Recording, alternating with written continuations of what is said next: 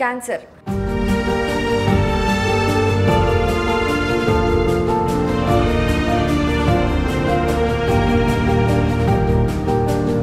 ప్రపంచమంతా artificial intelligence వెనక పరిగెడుతోంది. దానిని మీరు ఒమేగా హాస్పిటల్స్ హైదరాబాద్ కి ఇంట్రడ్యూస్ చేసింది అని విన్నాం. క్యాన్సర్ ని ట్రీట్ చేసే ముందు అన్నిటికన్నా కరెక్ట్ గా డయాగ్నోసిస్ చేయడం. క్యాన్సర్ యొక్క మోస్ట్ ఇంపార్టెంట్ ప్రాపర్టీ ఏంటండి? సార్ బయాప్సీ చేయకుండా మీరు క్యాన్సర్ని ట్రీట్ చేయండి అంటారు.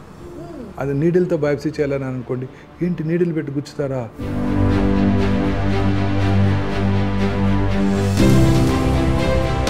గ్రో అయ్యి ఆ క్యాన్సర్ సెల్స్ ఆ బ్లడ్ వెసల్స్లోకి వెళ్ళిపోయి శరీరం అంతా పాకిపోతాయి. క్యాన్సర్ వచ్చినప్పుడు అది ఎక్కడ నుంచి ఆరిజినేట్ అయింది, ఏ రకమైన క్యాన్సర్ కూడా చెప్పేయచ్చు. వండర్ఫుల్. సిటీ స్కాన్ చేస్తారు, పెట్ స్కాన్ చేస్తారు. సిటీ స్కాన్లో కనిపించే గడ్డలో కరెక్ట్గా బోన్కి ఎంతవరకు ఇన్వాల్వ్ అయింది, లోపలికి ఎంత దూరం పాకింది. తర్వాత ఒక చిన్న స్పెక్స్ పెడతారు. ఆ స్పెక్స్ కి మీరు ఆ పెన్ డ్రైవ్ పెట్టేసుకుంటే లవకుశ సినిమా చూడాలన్నా చూసుకోవచ్చు, వాల్టేర్ వీరయ్య చూసుకోవచ్చు. బయాప్సీ చేశాము, క్యాన్సరా కాదా చెప్పలేమన్నారు. మ్యామోగ్రఫీలోనేమో చాలా సస్పిషియస్ గా ఉంది. 34-year-old లేడీ, అది క్యాన్సరా కాదా కరెక్ట్ గా చెప్పేస్తుంది. వితౌట్ ఎనీ సైడ్ ఎఫెక్ట్స్ మనం ప్రివెంట్ చేసుకునే మెథడ్ గా క్యాన్సర్ ప్రోనా కాదా అనేది టెస్ట్ చేసుకోవచ్చా? ఓన్లీ కొన్ని క్యాన్సర్స్ సాధారణ ప్రజానీకం కన్నా కొంచెం ఎక్కువగా ఉంటాయి. BRCA1 పాజిటివ్ ఉంటే life time risk of developing breast cancer. Oh my God. ఆంజెలినా jolly పేరు విన్నారు కదా. ఈ BRCA1 BRCA2 చెక్ చేయించుకుంటే మనకి వస్తుంది అని తెలుసుకున్నప్పుడు ఏం చేయలేమా? Sonali బింద్రేజీ what happen to her 5 days మామూలుగా సైకిల్స్ వస్తాయంట. Oh my God. మనలో వచ్చే ఏ మార్పుని అశ్రద్ధ చేయకూడదు. We will get medicines for cancer. I'm sure about it.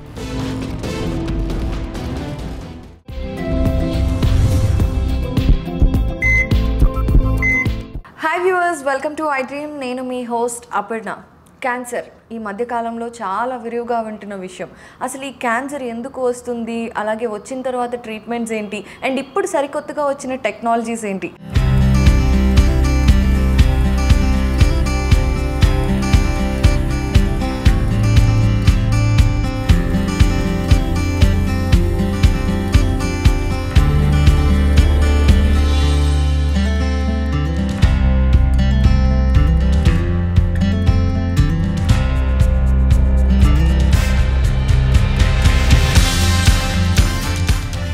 ఈ విషయాల గురించి తెలియచేయడానికి మనతో పాటు ఉన్నారు omega hospitals MD and the best oncologist doctor Mohan Vamsi గారు. ఆయనతో మాట్లాడదాం. నమస్తే వంశీ గారు. We are very glad to have you here. Vamsi గారు, మేము విన్నాము, అంటే ఇప్పుడు క్యాజువల్గా కూడా చూసుకున్న ప్రపంచమంతా ఆర్టిఫిషియల్ ఇంటెలిజెన్స్ వెనక పరిగెడుతోంది. అలాంటి ఆర్టిఫిషియల్ ఇంటెలిజెన్స్ టెక్నాలజీ అనేది క్యాన్సర్లో రావటం అందరి అదృష్టం అయితే, దానిని మీరు specially for the first time in India omega hospitals హైదరాబాద్కి ఇంట్రడ్యూస్ చేసింది అని విన్నాం. ఒకసారి అసలు ఆ టెక్నాలజీ గురించి చెప్తారా? ఇప్పుడు cancer diagnosis, cancer staging is very important అండి. క్యాన్సర్ని ట్రీట్ చేసే ముందు అన్నిటికన్నా కరెక్ట్గా డయాగ్నోసిస్ చేయటం. అంటే క్యాన్సర్ ఎక్కడి నుంచి పుట్టింది, ఏ టిష్యూ నుంచి పుట్టింది, ఏ సెల్ నుంచి ఆరిజినేట్ అయింది, తర్వాత అది క్యాన్సర్ యొక్క మోస్ట్ ఇంపార్టెంట్ ప్రాపర్టీ ఏంటండి, శరీరంలో ఇతర భాగాలకి క్యాన్సర్ ఎక్కడికి పాకింది, దీన్నే స్టేజింగ్ అంటాం. ఎంటైర్ స్టేజింగ్ని బట్టే క్యాన్సర్ ట్రీట్మెంట్ ఆధారపడి ఉంటుంది. సో మోస్ట్ ఇంపార్టెంట్ ఇదే క్యాన్సర్ డయాగ్నోసిస్, స్టేజింగ్. ఇప్పుడు క్యాన్సర్ డయాగ్నోసిస్లో అనేక రకాలైన న్యూయర్ డెవలప్మెంట్స్ వచ్చాయండి. Especially molecular oncology, cytogenetics. తర్వాత ఇప్పుడు క్యాన్సర్ సెల్ని ఐడెంటిఫై చేసి, అంటే దీన్నే సర్క్యులేటింగ్ ట్యూమర్ సెల్స్ అంటారు. ఇప్పుడు క్యాన్సర్ మీ అందరికీ తెలుసు, క్యాన్సర్ అనగానే మనం బయాప్సీ చేస్తుంటాం. చాలామందిలో అపోహ కూడా ఉంది. ఇప్పటికీ కూడా చాలామంది నన్ను వచ్చి అడుగుతుంటారు, సార్ బయాప్సీ చేయకుండా మీరు క్యాన్సర్ని ట్రీట్ చేయండి అంటారు. బయాప్సీ అంటే భయపడిపోతారు. అంటే బయాప్సీ చేస్తే మీరు క్యాన్సర్ని టచ్ చేస్తున్నారు. క్యాన్సర్ని అది నీడిల్తో బయాప్సీ చేయాలని అనుకోండి, ఏంటి నీడిల్ పెట్టి గుచ్చుతారా, శరీరం అంతా పాకిపోతుందంట కదా, తేనె తుట్టని కదిలించినట్టు అని అడుగుతుంటారు. ఇప్పటికీ కూడా చాలామంది ఒప్పుకోరు, అంత భయం. సో అప్పటికి నేను చాలా ఎగ్జాంపుల్స్ చెప్తాను. మనోహర్ పారికర్ బయాప్సీ చేయించుకున్నారు, సోనాలి బింద్రే బయాప్సీ చేయించుకున్నారు, బయాప్సీ ద్వారానే క్యాన్సర్ని డయాగ్నోస్ చేస్తామని రెస్పెక్టివ్ క్యాన్సర్స్ ఫేమస్ పర్సనాలిటీస్ పేరు చెప్పి అలా చేసి వాళ్ళని కన్విన్స్ చేయడానికి ప్రయత్నిస్తాను. ఇప్పుడు ఈ బయాప్సీలో అనేక రకాలైన న్యూయర్ చేంజెస్ వచ్చాయండి. అందులో ముఖ్యమైనది సర్క్యులేటింగ్ ట్యూమర్ సెల్స్. అంటే క్యాన్సర్ పేషెంట్స్కి ఆ ట్యూమరు, క్యాన్సర్ అంటే ఏంటి, ట్యూమర్ వచ్చిన చోట వేగంగా పెరుగుతూ ఉంటుంది. పెరగటమే కాకుండా ర్యాపిడ్గా డివైడ్ అవుతుంది. ర్యాపిడ్గా డివైడ్ అవుతున్నప్పుడు దానికి న్యూట్రిషన్ అవసరం. ఆ న్యూట్రిషన్ కోసం ఇట్ సెక్రెట్స్ బ్లడ్ వెసల్స్. అంటే తనలో తను బ్లడ్ వెసల్స్ని సెక్రెట్ చేస్తుంది. న్యూట్రిషన్ ఎక్కడి నుంచి వస్తుంది, మన బాడీలో అంతా బ్లడ్ ద్వారా. సో తనకుగా తను నియోవాస్కులరైజేషన్ బ్లడ్ వెసల్స్ని సృష్టించి ఆ బ్లడ్ వెసల్స్లోంచి ఆ పేషెంట్ నుంచి న్యూట్రిషన్ తీసేసుకుంటుంది. తీసుకొని అది ఇంకా గ్రో అవుతుంది. గ్రో అయ్యి ఆ క్యాన్సర్ సెల్స్ ఆ బ్లడ్ వెసల్స్లోకి వెళ్ళిపోయి శరీరం అంతా పాకిపోతాయి.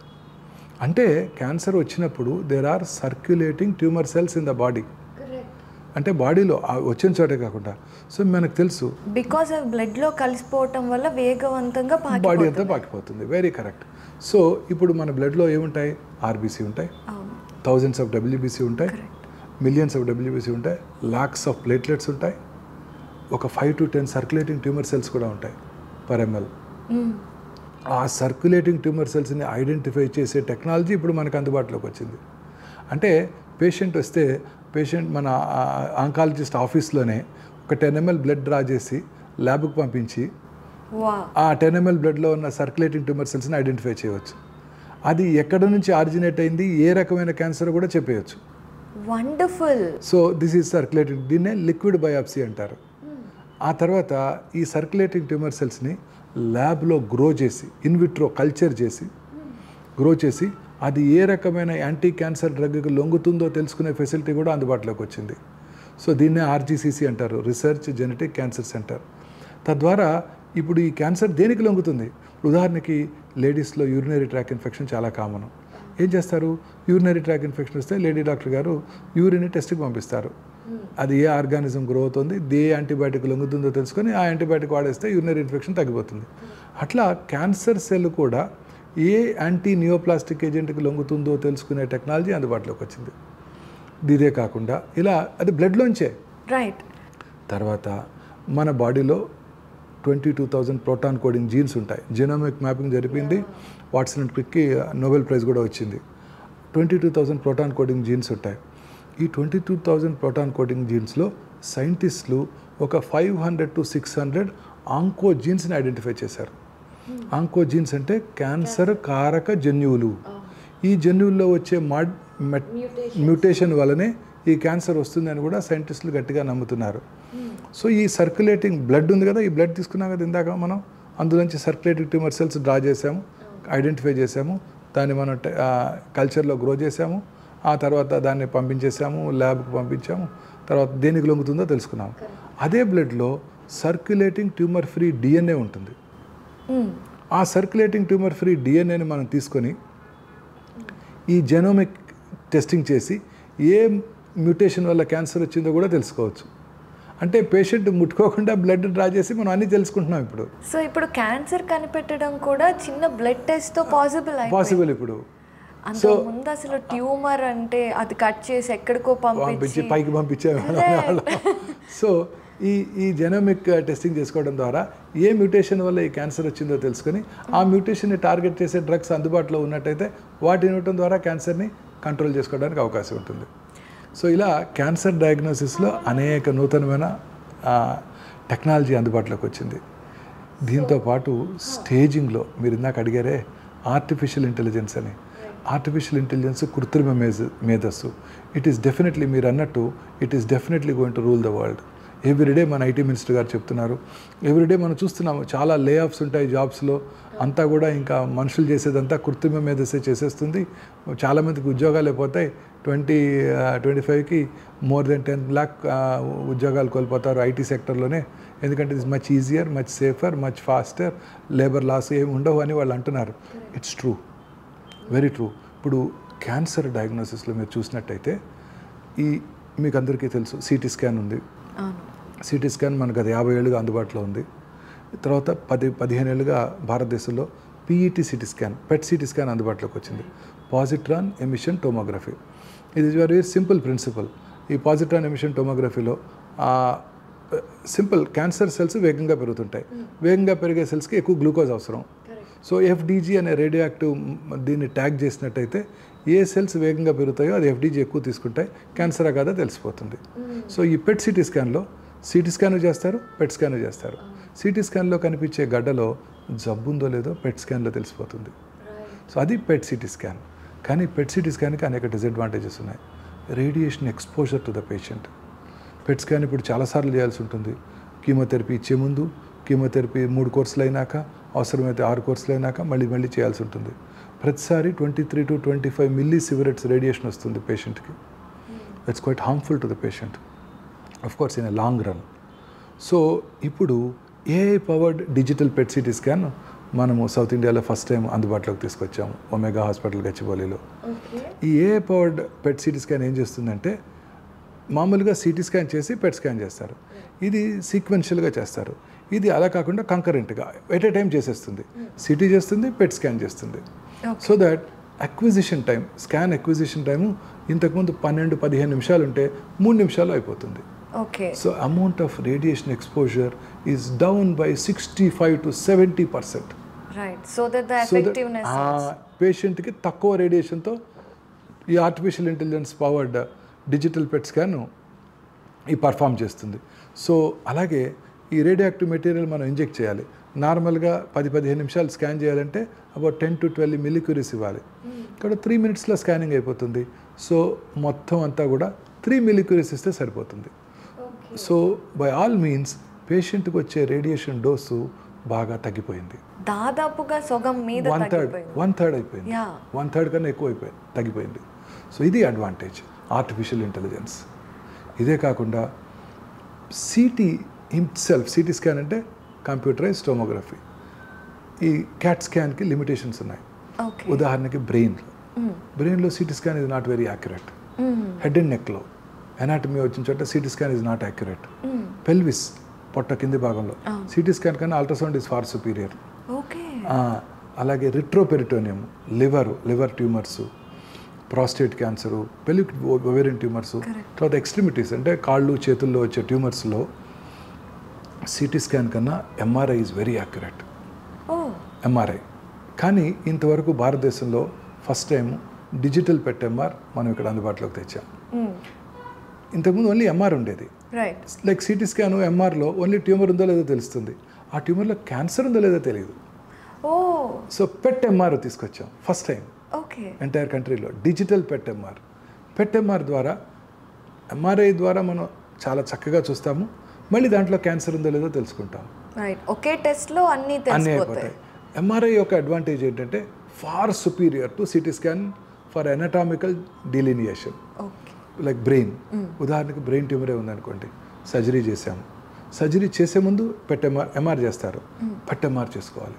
ఎందుకు? బ్రెయిన్ ట్యూమర్లో కూడా ఇందాక మనం ట్యూమర్కి ఏం డిస్కస్ చేసాము, ట్యూమర్లో రక్త ప్రసారం ఎక్కువ కావాలి, ఆ రక్త ప్రసారం ఎక్కువ తీసుకొని న్యూట్రిషన్ ఎక్కువ తీసుకుంటుంది. కొన్నిసార్లు ట్యూమర్స్ ఎంత ర్యాపిడ్గా పెరుగుతుంటాయంటే రక్త ప్రసారం సరిపోక పార్ట్ ఆఫ్ ద ట్యూమర్ నెక్రోస్ అయిపోతుంది, డెడ్ అయిపోతుంది. ఇది మనము ఎంఆర్లో మనం పట్టుకోలేము. పెట్ ఎంఆర్ చేస్తే తెలుసుకోవచ్చు. అది యూజ్ఫుల్నెస్ ఆఫ్ పెట్ ఎంఆర్. సర్జరీ చేసే ముందే అసలు వైబుల్ ట్యూమర్, ఆ బ్రెయిన్లో ఉన్న ఆ ట్యూమర్లో ఎంత శాతం బ్రతికి ఉన్న కణాలు ఉన్నాయి, ఎంత శాతం డెడ్ టిష్యూ ఉంది, నెక్రాటిక్ టిష్యూ ఉంది చూసుకొని ఆ బ్రతికి ఉన్న కణాలు ఉన్న చోట సర్జరీ చేయడానికి అవకాశం ఉంటుంది. సో సర్జరీని గైడ్ చేస్తుంది అనమాట పెట్ ఎంఆర్.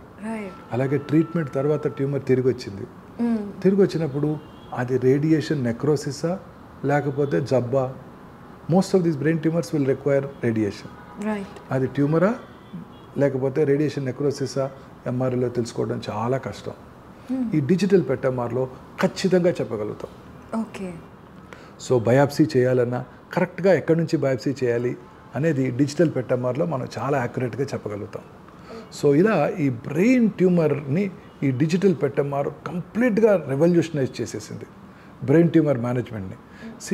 నేను ఎంఎస్ చేసేటప్పుడు అల్ట్రాసౌండ్ మిషన్ కూడా లేదు ఆ రోజుల్లో. 1987, before you are Born probably. ఆ రోజుల్లో అల్ట్రాసౌండ్ మిషన్ కూడా లేదు. మేమంతా క్లినికల్గా ఎగ్జామిన్ చేసుకొని ఎక్స్రేలు అవి చేసుకొని కార్సినోమా స్టమక్కి, కార్సినోమా కోలని కూడా సర్జరీలు చేసేవాళ్ళం. తర్వాత అల్ట్రాసౌండ్ వచ్చింది. తర్వాత సిటీ స్కాన్ వచ్చేసింది మేము ఎంఎస్ పాస్ అయ్యే టైంకి. ఆ తర్వాత నేను ఇక్కడ హైదరాబాద్లో ప్రాక్టీస్ చేస్తున్నప్పుడు పెట్ సిటీ స్కాన్ లేదు. ఇయర్ 2004లో పెట్ స్కాన్ హైదరాబాద్లో ఫస్ట్ టైం అందుబాటులోకి వచ్చింది. అప్పటి వరకు సిటీ స్కాన్తోనే మేనేజ్ చేస్తుండేవాళ్ళం. తర్వాత పెట్ సిటీ వచ్చింది, తర్వాత పెట్ ఎంఆర్ వచ్చింది. So entire this is going to be a practice changer. PET MR చేయకుండా మనం అసలు సర్జరీ చేయకూడదు. హెడ్ అండ్ నెక్ క్యాన్సర్స్ కరెక్ట్గా బోన్కి ఎంతవరకు ఇన్వాల్వ్ అయింది, లోపలికి ఎంత దూరం పాకింది, స్వరపేటిక క్యాన్సరు కరెక్ట్గా ఎనటామీ కరెక్ట్గా ఓన్లీ పెట్ ఎంఆర్ ద్వారానే సాధ్యపడుతుంది. పెట్ సిటీ కన్నా 10 రెట్లు సుపీరియర్. ప్రాస్టేట్ క్యాన్సరు ఆపరేషన్ చేయాలా, ఆపరేషన్ చేసే స్టేజ్లో ఉందా తెలుసుకోవాలంటే పెట్ ఎంఆర్ చేసుకోవాల్సిందే. Ovarian tumours, all pelvic pathology, తర్వాత extremity sarcomas very common in children. వీటన్నిటి కూడా PET MR is going to change the entire practice guide lines అనమాట. సో ఇది PET MR first time in the country. Both PET MR digital PET CT అందుబాటులోకి తెచ్చాం. Digitalisation ద్వారా sensitivity పెరిగిపోతుంది.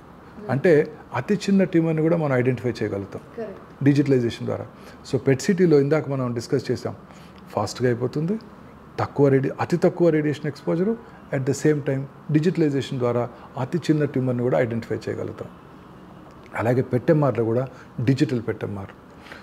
As such MR చాలా స్లోగా జరుగుతుంటుంది. పేషెంట్స్ అందరికీ చాలా భయంగా ఉంటుంది ఎంఆర్ చేయించుకోవాలంటే. ఎందుకంటే ఆ క్లోజ్డ్ టన్నెల్లోకి వెళ్ళాలి. క్లాస్ట్రోఫోబియా ఉన్నట్టయితే వాళ్ళు లోపలికి వెళ్ళరు. పెద్ద సౌండ్స్ వస్తాయి. చేయించుకున్నారా ఎప్పుడైనా? చేయించుకోలేదు ఎంఆర్ఐ? ఓకే, అయినా తెలుసుకున్నారు పెద్ద సౌండ్స్ వస్తుంటాయి.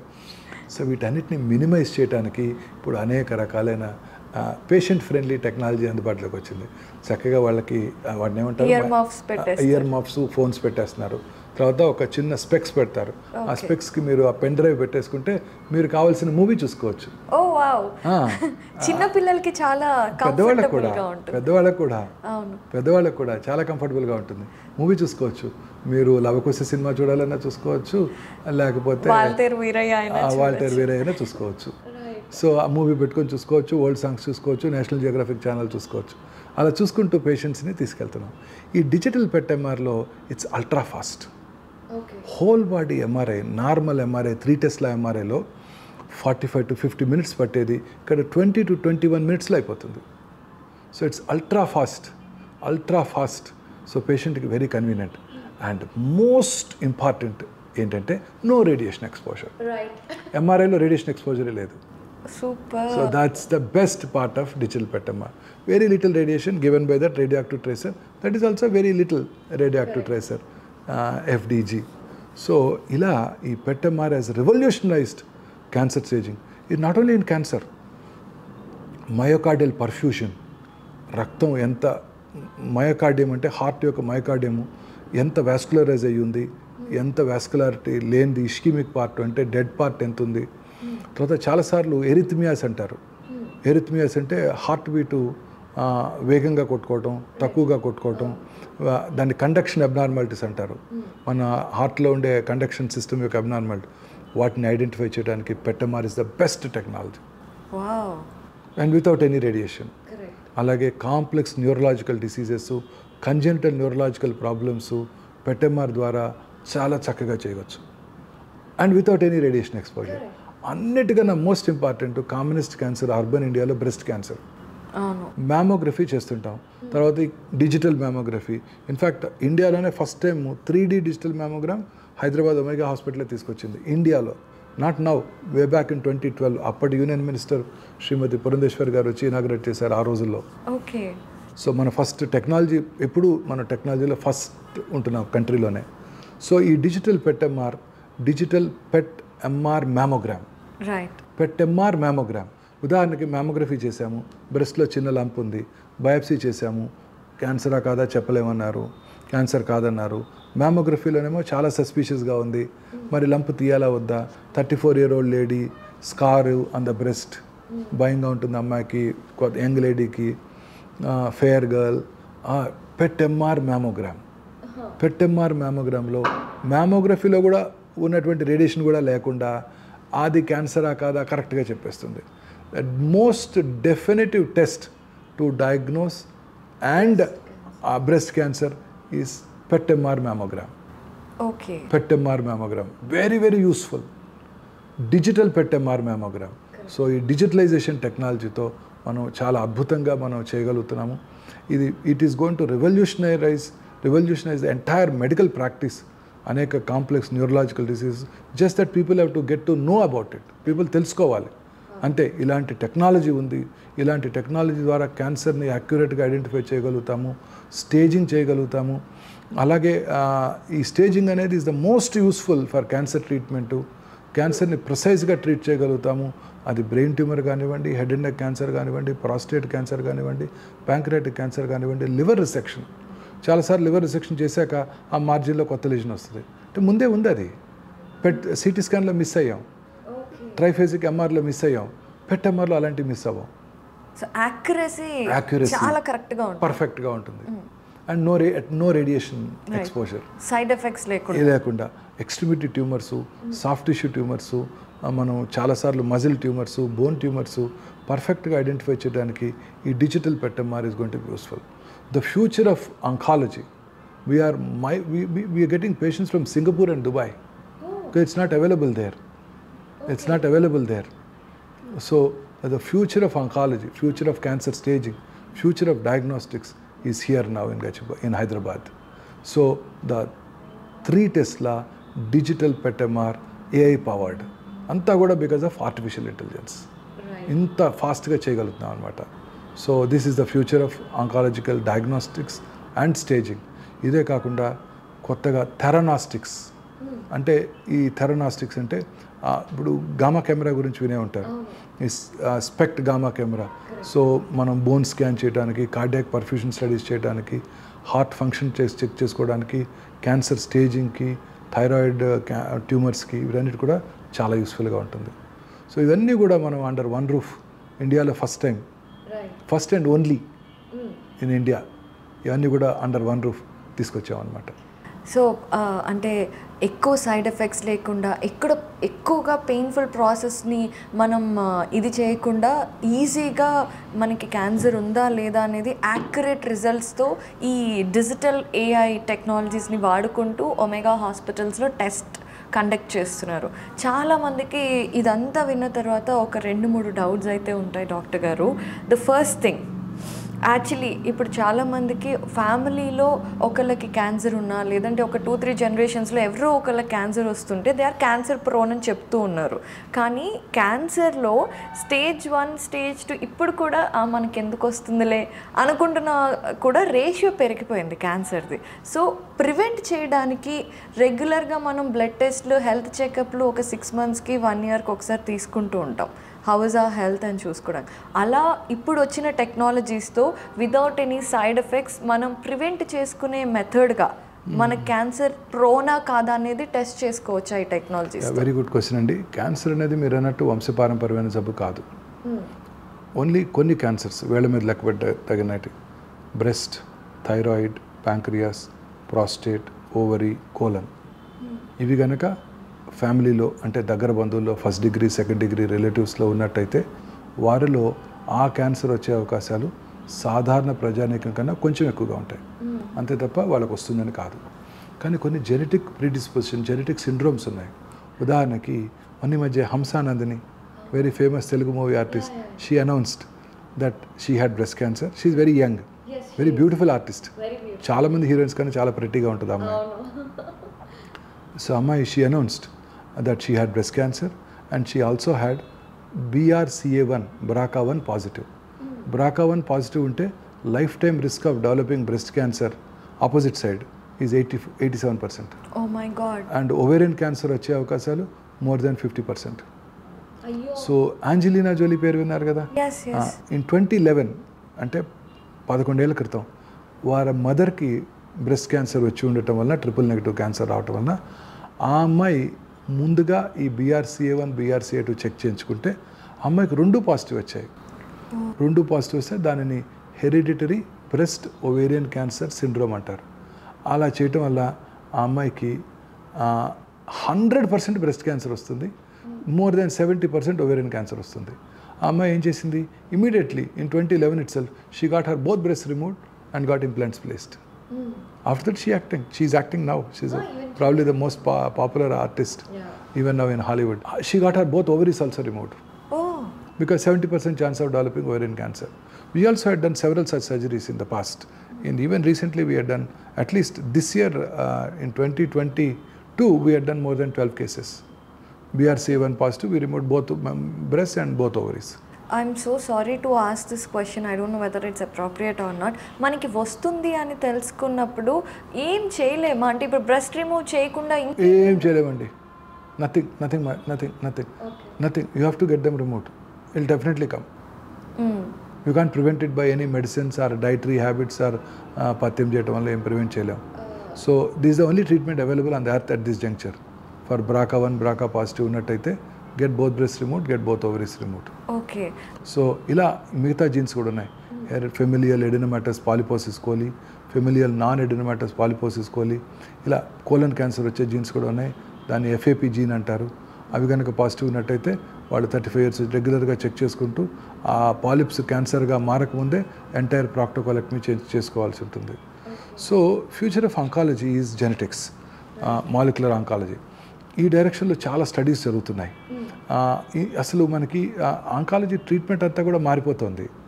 ఎలా అంటే ఇందాక నేను చెప్పాను చూసారా, మన బాడీలో 500 ఆఫ్ ద 22,000 ప్రోటాన్ కోడింగ్ జీన్స్లో అబౌట్ 500 to 600 ఆంకో జీన్స్ ఉంటాయి. సో ఈ ఆంకో జీన్స్ మ్యూటేషన్ వల్లే క్యాన్సర్ వస్తుంది. సో అది ఏ క్యాన్సర్ అయినా కానివ్వండి. ఉదాహరణకి బ్రెస్ట్ క్యాన్సర్లో HER2 పాజిటివ్ వస్తే హర్సెప్టిన్ అనే మెడిసిన్ ఇస్తారు, ట్రాస్టుజిమాబ్ అంటారు జెనరిక్ వర్షన్. అలాగే కొన్నిసార్లు గ్యాస్ట్రిక్ క్యాన్సర్లో HER2 పాజిటివ్ వస్తే ట్రాస్టుజిమాబ్ ఈజ్ యూస్ఫుల్. అలా మిగతా క్యాన్సర్లో కూడా మొన్న ఈ మధ్య మేము ఒక ఓవేరియన్ క్యాన్సర్ పేషెంట్స్కి జెనెటిక్ టెస్టింగ్ చేస్తే HER2 పాజిటివ్ వచ్చింది.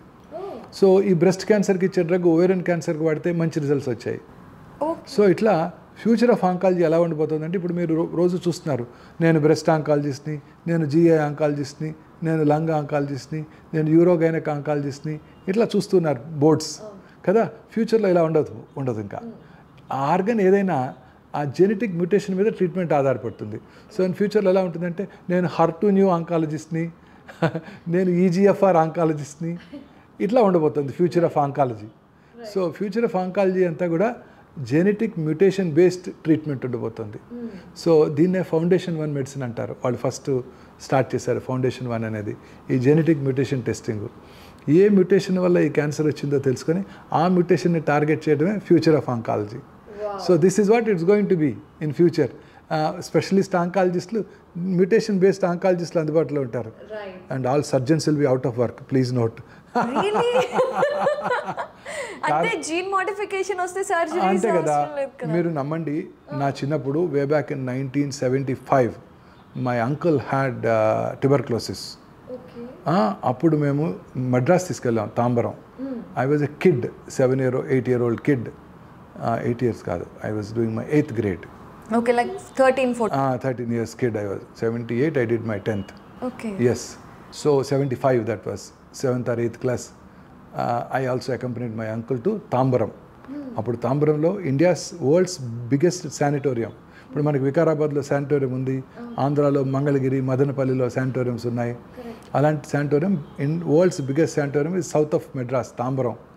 సో తాంబరం తీసుకువెళ్ళి ఆయనకి అక్కడ సర్జరీ చేయించారు. ఆయనకు లోబెక్టమీ చేశారు, లంగ్ ట్యూబర్క్లోసిస్ వస్తే. మా అంకుల్ని నేను అకంపెనీ చేశాను, అంటే మిగతా ఫ్యామిలీ మెంబర్స్తో పాటు. ఆయనకి లెఫ్ట్ లోవర్ లోబెక్టమీ చేశారు అక్కడ ట్యూబర్క్లోసిస్ ఉంటే. ఇప్పుడు ట్యూబర్క్లోసిస్ ఉంటే ఎవరికైనా సర్జరీ చేస్తామా?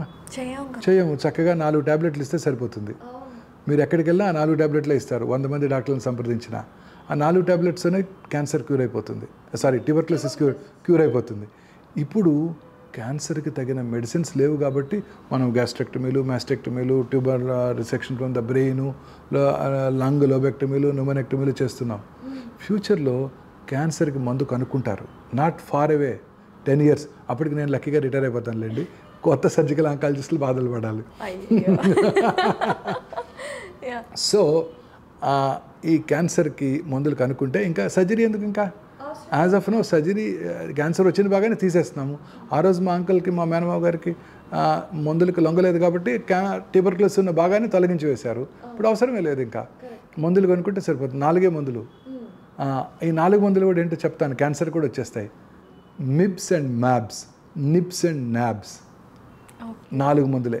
ఈ 4 మందులు రకరకాల మందులు ఉన్నాయి. మాబ్స్ అంటే ఇవన్నీ monoclonal antibodies. మిబ్స్ and మ్యాబ్స్, nibs and knobs, వీటితోనే ఈ క్యాన్సర్ని మనం ఇంకొక డికేడ్లో చేసేయగలుగుతాం. రోజు అందరూ అడుగుతుంటారు క్యాన్సర్ క్యూర్ చేయగలరా, ఏమిటి ఇంత డెవలప్మెంట్స్ వచ్చాయి సైన్స్లో, మనం మూన్కి వెళ్ళాము, ఇంకెక్కడికో వెళ్ళాము, అనేక రకాల ఆటమ్ బాంబ్స్ కనుక్కున్నాం నార్త్ కొరియాలోను అన్ని చోట్లను, మీరేంటి క్యాన్సర్కి ట్రీట్మెంట్ కనుక్కోలేదని చాలామంది ఇప్పటికీ అడుగుతుంటారు. సైంటిస్టులు ఇంకా ఎందుకు కనుక్కోలేదని. మన ఈ మధ్య అదే కరోనాకి వ్యాక్సిన్ కనుక్కోవట్లేదు, ఎందుకు కనుక్కోవట్లేదని ఒక మైక్రోబయాలజిస్ట్ని వాళ్ళు బాగా ప్రోబ్ చేస్తున్నారు జర్నలిస్ట్. మీరు వెళ్ళి ఆ క్రిస్టియన్ రొనాల్డోని అడగండి కనుక్కోమని, నన్ను ఎందుకు అడుగుతారంది. అందుకని రొనాల్డోకి మీరు బిలియన్స్ ఆఫ్ డాలర్స్ పే చేస్తున్నారు, అతను కనుక్కోవాలి. నాకు మీరు ఇచ్చేది thousands of Fronx, French Fronx ఇస్తున్నారు, నేను ఎట్లా కనుక్కోనంది ఆవిడ. So it takes a lot of research, scientists and also a lot of money, billions of dollars of money, right? So now scientists are making headway. వచ్చేస్తుంది ఇంకా next decade are so we will get cure for cancer, we will get medicines for cancer, I'm sure about it. వచ్చేస్తుంది, డెఫినెట్గా వస్తుంది. You are giving hope for many people, many youngsters. Correct. But you are also who's having nicotine substance and everything. Oh my god, I may get cancer. Now it's like okay, one tablet away. And then మీరు అడిగారే క్యాన్సర్ని ముందుగా రావటాన్ని ముందుగా పట్టుకోవచ్చా? Possible. ఇప్పుడు అంటే ఇప్పుడు కూడా కొంతవరకు పాసిబులే, but ఇంకా ప్రూఫ్ లేదు. నేను ఒక మాలిక్యులర్ ఆంకాలజిస్ట్ని ఇదే అడిగాను, ఈ టెస్ట్ నాకు చేయరా, ఈ మాలిక్యులర్ జెనోమిక్ ప్రొఫైలింగ్ నాకు చేయమని అడిగాను. బ్లడ్ తీసుకొని చేయమని అడిగితే ఆయన ఏమన్నా అంటే, ఆ సైంటిస్ట్ ఏమన్నా అంటే, నేను చేయించుకున్నాను డాక్టర్ గారు, చేయించుకుంటే నాకు కోలన్ క్యాన్సర్ వచ్చేట్టుందని రాస్తుంది, నాకు ఇప్పటి నుంచే భయంగా ఉంది, నాకు వస్తుందో రాదో తెలియదు, రోజు 2 సార్లు మోషన్ పాస్ చేయగానే నాకు క్యాన్సర్ వచ్చిందని భయపడుతున్నాను, వదిలేండి, ఇప్పుడే పూర్తిగా నిర్ధారణ అయిపోయాక, మనం స్టాండర్డైజ్ అయ్యాక అప్పుడు ఆఫర్ చేద్దాం ప్రజలకి అన్నాడు ఆయన. Actually it just happened in the way to this hospital అనమాట. నేను కూడా మనకు వస్తుందేమో చూస్తారా అంటే, వద్దమ్మా టెస్ట్ చేస్తే ఏదో ఒకటి వస్తుంది అని our people was saying. So but అంటే చాలామంది ఇది ప్రాక్టికల్ ప్రాబ్లం ఏంటంటే, చాలామంది ఈ టెస్ట్లు చేస్తే ఏదో ఒకటి భయపడుతుంది అన్న భయంతో స్టేజ్ 1 స్టేజ్ 2 నెగ్లెక్ట్ అయిపోతుంది. But what is important in cancer మీరు అడిగారే, క్యాన్సర్లో మోస్ట్ ఇంపార్టెంట్ థింగ్ ఏంటంటే మన శరీరంలో వచ్చే మార్పులని మనము నెగ్లెక్ట్ చేయకూడదు. ఉదాహరణకి సడన్గా రోజు మీరు 4 ఇడ్లీస్ తింటారు బ్రేక్ఫాస్ట్కి, 2 ఇడ్లీ తినగానే పొట్ట ఫుల్ అయిపోతుంది అనుకోండి, దట్స్ ఎ చేంజ్. ఆర్ పొట్ట ఫుల్ కార్సినోమా స్టమక్ కావచ్చు అది. ఓకే. రోజు మార్నింగ్ బ్రేక్ఫాస్ట్ టేబుల్ దగ్గరికి వెళ్తారు, తినబుద్ధిగా వెనక్కి వచ్చేస్తున్నారు, దట్ ఈస్ ఎ చేంజ్. రోజు మీరు 3 సార్లు మోషన్ పాస్ చేసేవాళ్ళు గత 10 ఏళ్ళుగా ఇప్పుడు ఒక్కసారే పాస్ చేస్తున్నారు, దట్ ఈస్ ఎ చేంజ్. రోజు ఒకసారి పాస్ చేసేవాళ్ళు ఇప్పుడు 3-4 సార్లు పాస్ చేస్తున్నారు. మోషన్లో గమ్లాగా పడుతుంది, బంకలాగా పడుతుంది, అది మనం అలాంటి చిన్న చిన్న చేంజెస్ని మనం నెగ్లెక్ట్ చేయకూడదు. నేను ఒక మోర్ దాన్ 50 ఇంటర్వ్యూస్ చేశాను. ఏమిటి, మోషన్లో బ్లడ్ పడితే పైల్స్ లేని అశ్రద్ధ చేస్తారు. పైల్స్ లాస్ట్ ఇయర్ కూడా ఇలానే వచ్చింది మోషనల్ బ్లడ్, అప్పుడు డాక్టర్ గారి దగ్గరికి వెళ్ళాను, ట్రీట్మెంట్ ఇచ్చారు, పైల్స్ కంప్లీట్గా క్యూర్ అయిపోయింది. ఇప్పుడు బ్లడ్ కూడా అదే అయి ఉంటుందిలే, నెక్స్ట్ మంత్ మా తమ్ముడి పెళ్ళి ఉంది, అది అయ్యాక చూసుకుందామని నెగ్లెక్ట్ చేస్తుంటారు. సో ఏ సిమ్టమ్ని, మనలో వచ్చే ఏ మార్పుని అశ్రద్ధ చేయకూడదు. అన్ఎక్స్ప్లెయిన్డ్ వెయిట్ లాస్ ఆఫ్ హెపటైట్, ఆకలి తగ్గిపోవటం, తినబుద్ధి కాకపోవటం, డిస్టేస్ట్ ఫర్ ఫుడ్, తినాలనిపించకపోవటం, తర్వాత టేస్ట్ తెలియకపోవటం, తర్వాత లో గ్రేడ్ ఫీవరు, తర్వాత ఉదాహరణ పైనుంచి కిందకి వెళ్దాం, నోట్లో నాలుక మీద కానీ నోట్లోకి ఎక్కడైనా కానీ వైటిష్ ఆర్ రెడ్డిష్ ప్యాచెస్ రావటం, ఎరిథ్రోలూకోప్లిక్ అంటాం, మానని పుండ్లు ఉండటం, తర్వాత వాయిస్లో మార్పు రావటం, నాలుక స్పీచ్లో మార్పు రావటం, థ్రోట్లో ఫారిన్ బాడీ సెన్సేషన్ ఉన్నట్టు ఉండటం, టంగ్ క్యాన్సర్ కావచ్చు, వాయిస్లో మార్పు వస్తే స్వరపేటిక్ క్యాన్సర్ కావచ్చు, తర్వాత మానని దగ్గినప్పుడు వచ్చే కళ్ళులో రక్తం పట్టడం, లో గ్రేడ్ ఫీవరు, లో గ్రేడ్ చెస్ట్ పెయిన్, ఇవన్నీ లంగ్ క్యాన్సర్ లక్షణాలు కావచ్చు. చాలామంది స్మోకర్స్ కాఫ్ అని అశ్రద్ధ చేస్తారు. లాస్ట్ ఇయర్ ఇలానే కాఫ్ వచ్చింది, లాస్ట్ 2 months బ్యాక్ ఇలానే కాఫ్ వచ్చింది, నేను డాక్టర్ దగ్గరికి వెళ్ళాను, సిటీ స్కాన్ కూడా చేశారు, డాక్టర్ గారు ఏమీ లేదు, ఇప్పుడు మళ్ళీ అలానే వస్తుందని అశ్రద్ధ చేస్తారు. ఎప్పుడు అశ్రద్ధ చేయకూడదు. మలమూత్ర విసర్జన అలవాట్లో మార్పు రావటం, స్త్రీలకి పీరియడ్స్ మార్పు రావటం. Sonali బింద్రేజీ, what happen to her? She didn't have any symptoms. 5 days మామూలుగా సైకిల్స్ వస్తాయంట, ఆమెకు ఒక మంత్ 6 days వచ్చిందంట. ఏం పర్లేదు. నెక్స్ట్ మంత్ 6 days వచ్చేసరికి వెంటనే డాక్టర్ దగ్గరికి వెళ్ళారు. She was found to be having 4th stage endometrial cancer. Ovarian cancer, silent killer, పొట్ట లోపల పెరుగుతుంది. నేను చాలామంది పేషెంట్ చూశాను, నాకు పొట్ట పెరుగుతుంది అని వాళ్ళు జాగింగ్ చేస్తున్నారు. They didn't realise that they had ovarian cancer. I'm talking absolute truth. నా పేషెంట్స్ వాళ్ళ ఎక్స్పీరియన్స్ చెప్తున్నాను. సో మనలో వచ్చే ప్రతి చిన్న మార్పును కూడా అశ్రద్ధ చేయకూడదు. ఏదైనా కానీ అది అశ్రద్ధ చేస్తే అది అలా మనం క్యాన్సర్ని డయాగ్నోస్ చేయగలుగుతాం. అంటే ఈ సిమ్టమ్స్ ఉన్నాయి అంటే క్యాన్సర్ ఉందని కాదు, కరెక్ట్. మనం అశ్రద్ధ చేయకూడదు. అలాగే శరీరంలో ఎక్కడైనా లంప్ రావటం, బ్రెస్ట్లో కానీ ఇంకెక్కడైనా కానివ్వండి, ఆ లంప్ క్రమం తప్పకుండా పెరగటం, పుండు పట్టడం, ఆ పుండు క్రమం తప్పకుండా పెరగటం, పుట్టుమచ్చల్లో మార్పులు రావటం. పుట్టుమచ్చలు ఉంటాయి, సడన్గా కొత్త పెద్ద ముట్టుమచ్చలు వస్తాయి. Black colour mole brown colour అవుతుంది, ఆ బ్రౌన్ కలర్ మోల్లో అల్సరేషన్ ఏర్పడుతుంది, ఆ డిశ్చార్జ్ రావటం. ఇవన్నీ కూడా మెలనోమా కావచ్చు, పుట్టుమచ్చల్లో వచ్చే క్యాన్సర్ కావచ్చు. ఎస్, పుట్టుమచ్చలో స్కిన్ క్యాన్సర్ చాలా common. Whites living in tropical areas, Australia, skin cancer is very common. Northern ఆస్ట్రేలియాలో ఉండే వైట్స్ అందరికీ ఈ స్కిన్ క్యాన్సర్స్ చాలా కామన్గా చూస్తారనమాట. సో ఇలా ఇవన్నీ మనలో వచ్చే ఎటువంటి మార్పుని అశ్రద్ధ చేయకూడదు. అశ్రద్ధ చేస్తే అది క్యాన్సర్ కావచ్చు. సో అందుకే ముందుగా క్యాన్సర్ ఉందా లేదా చెక్ చేసుకోవడం కాదు, కానీ సిమ్టమ్స్ ఉంటే మాత్రం అశ్రద్ధ చేయకూడదు. వెంటనే వెళ్ళి ఆంకాలజిస్ట్ని సంప్రదించి దానికి కావాల్సిన టెస్టులు చేయించుకొని క్యాన్సర్ లేదు అని నిర్ధారించుకోవడం చాలా ఇంపార్టెంట్. ఇలా చేయటం ద్వారానే మన క్యాన్సర్ని ముందు స్టేజ్లో గుర్తించవచ్చు. ముందు స్టేజ్లో గుర్తిస్తేనే క్యూర్ చేయవచ్చు, లేకపోతే మనం క్యూర్ చేయలేము.